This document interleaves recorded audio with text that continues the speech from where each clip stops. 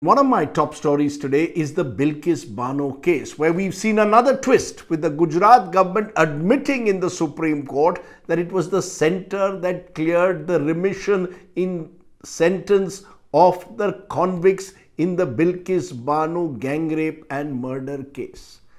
Now, until now, the centre, i.e. the Home Ministry of this country, has kept silent on the Bilkis Bano case. Now we know that after a panel of the Gujarat government decided to give remission of sentence to the convicts who had spent 15 years in jail, the centre quickly acceded to the request of this panel, almost, it would seem, in a mechanical manner. Reason: good behavior, said the Gujarat government panel. But the fact is that many of these individuals have been repeatedly on parole for almost over 1,000 days over this entire period.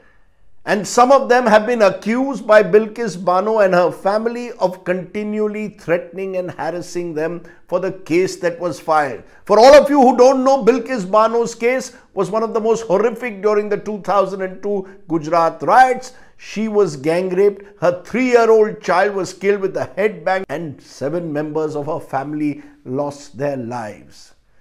This, therefore, should qualify as, dare I say, rarest of rare case. It cannot be simply wished away by saying the frenzy of the mob led to it.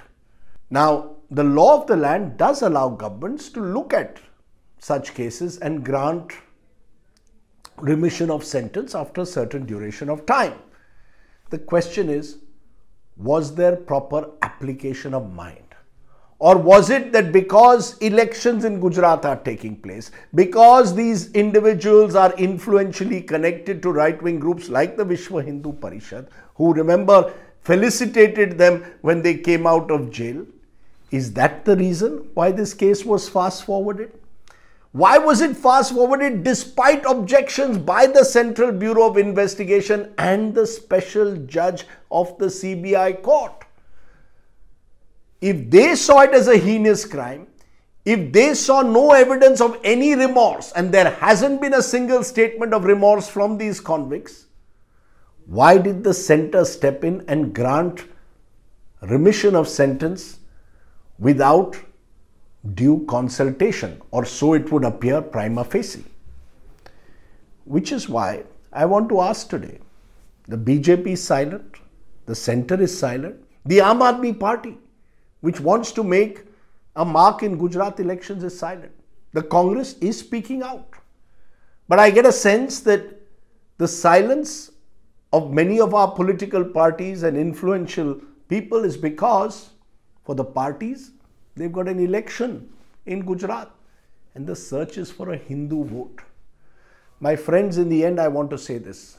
When it comes to cases of gang rape and murder, to see them in terms of vote banks is just outrageous, is repugnant, morally repugnant. There's a moral factor involved here.